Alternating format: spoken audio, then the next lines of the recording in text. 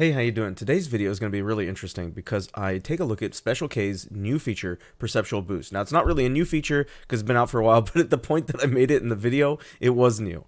So I want to take this opportunity to look at the feature, see all that it has to offer, and show you how I got it to work. Now, one thing is that Hitman 3 crashes when you load it with Special K, but if you have Special K disabled, and then you load Hitman, and then you enable the global injector, then it works with Hitman 3 again. And all you have to do at that point is play the game with Special K, and you've got Perceptual Boost. This is a way to test these fun features out, and Hitman 3 is a really good example because it has its own built-in HDR, but the HDR that you can get through Special K is also interesting because it's a good comparison of what native HDR looks like compared to Special K HDR. I want to talk about a new feature. So I had configured Special K with paper white value of something like 250, maybe 260, and then my reported peak brightness, but I found there's more that Special K is capable of. First thing, you can go here and calibrate the display, and I found out mine is about 1680 where I can't see those squares anymore. And once I did that, you can make the HDR a lot brighter, but that you lose some contrast when you're doing this, and obviously this background doesn't look so good.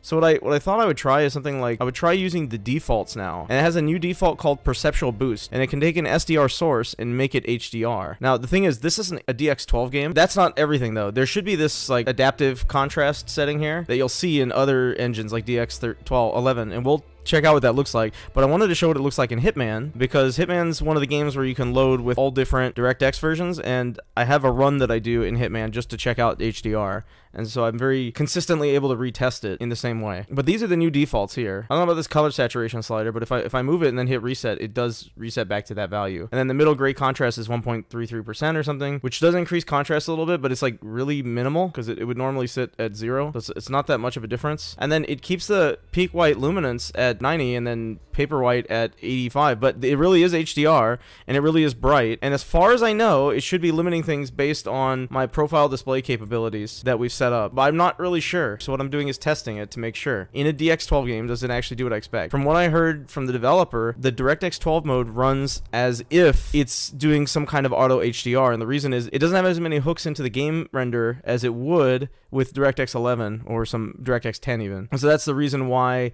this was created, because it can look better. Now there was like a cool luminosity graph and stuff here I was going to show you, but it doesn't exist. This is part of Perceptual Boost down here. It listed as experimental. I don't know, it's experimental, but it is the default now, so I would recommend using this. I don't even touch it anymore. I just turn on HDR and use these settings. Now in every game, because I've configured everything already, I either delete my old config, which includes turning on HDR, or just hit reset here every time I get in a new game, and then it should be good. Now the profile display capabilities, this is stored in Special K, and as far as I know, this is actually stored in my Special K right now. I don't know why that peak white luminance slider wouldn't go all the way up to 1680 though. Wow, that looks really bad. Ugh. But this is with the Perceptual Boost feature turned on. If I get rid of the Perceptual Boost, then this looks more normal. This red looks better than the native. When you're in the native, the red looks more orange. Oh man, that sky is very bright. Okay, so I gotta stop Special K and run the game again, but not with Special K this time. There's a way to do it if you right click here and you go to launch without Special K. As far as I know, that should launch the game without Special K, which is convenient. I can go to Steam and do it, but this launcher is nice when I'm trying to do a video. Otherwise, I'd prefer to use Steam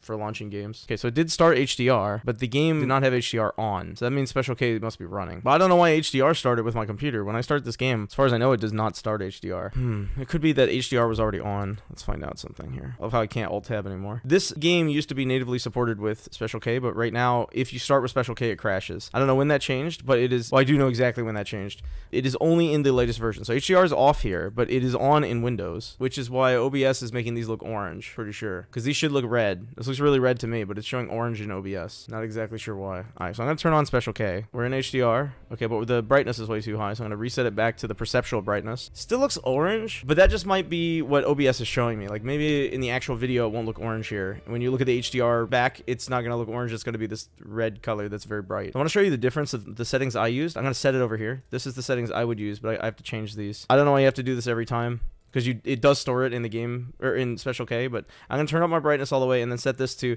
he said it should be about 50 below, but that's to me too bright, so I'm going to leave it at 250 here, or 260, and I'm not going to touch anything else. It'd be good to up my contrast a little bit, as you can see, but it just looks bad when you do that. I want to keep this as close to 0 as possible. If I can't, it's not accurate enough for me to put it back. Oh, what's this? If you're unhappy with the slider range, control click to override. Since when? I never read the comments. I wonder if that's a new comment though. Okay, and then everything else here looks about the same as I would have it. And you can see the difference. You can see So SDR, HDR, SDR, HDR. And this is a menu. Menus are 2D, they're not 3D. They're not gonna look as good, typically. And there's a lot of, it looks like the background picture was 8-bit. And like I said, DirectX 12 is being turned into HDR the same way that Auto HDR is doing it. Similar to what Auto HDR is doing. But again, way higher quality than what you get otherwise. And I think the HDR with Special K is higher quality than the HDR natively in the game engine. But I might be wrong about that. This barcode's not loading in this time. I have no clue why. It's using the HDR settings I would have had in the past, and we can shift it into the new Perceptual Boost in Special K. But I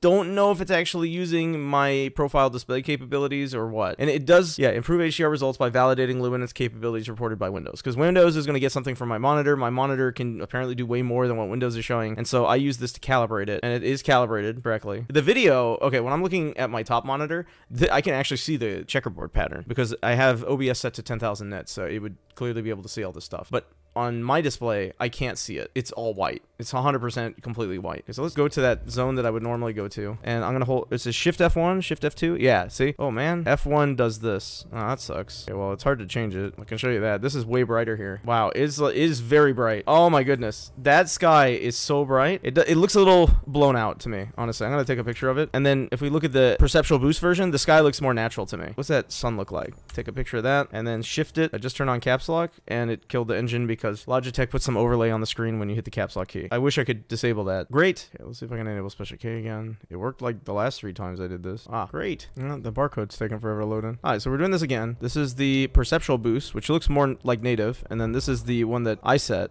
with my monitor's information. But I don't think my monitor's information is correct. I'm just going to tell you now. Because normally I would set it to 760 or 600. I mean, this is, yeah, that's too bright. That is way too bright. Shift F1, and that looks much better. But still, the sun is bright. I mean, this is, I think that's just how it is. It gets bright.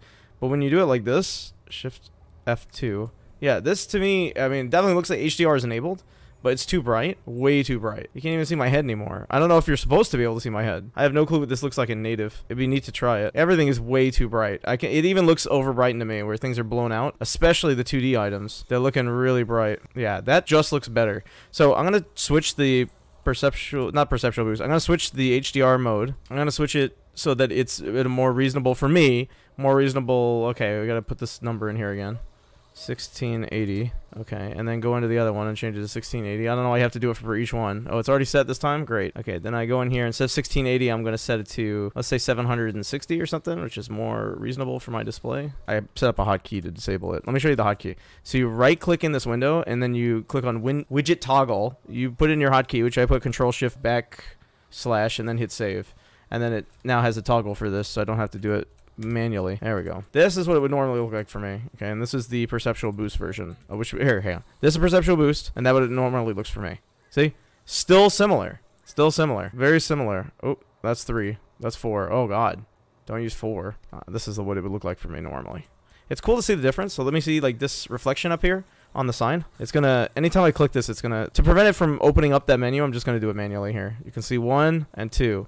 1, you get a little bit more, you get a lot more contrast in that sign. And 2, much nicer on, actually, I kind of think my settings look a little bit nicer, but you get way more contrast in the Perceptual Boost one. I tried this in multiple games. The Perceptual Boost looks nicer in general. It looks more like you would get with SDR.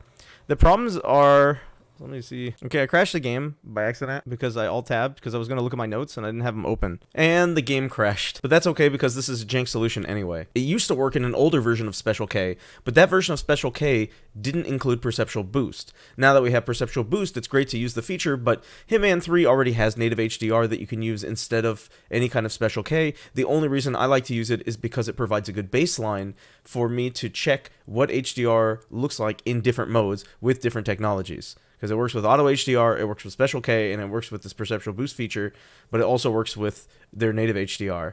And you've got SDR as well built into the game. So there are all these features you can use to look at the HDR output, and then it provides a good comparison because you can take screenshots and video and then compare those all together. Hope you liked this video. If you want to see more, go ahead and subscribe and like. I've got more videos on Perceptual Boost coming, so if you want to see more, go ahead and like and subscribe. Thank you very much. Bye.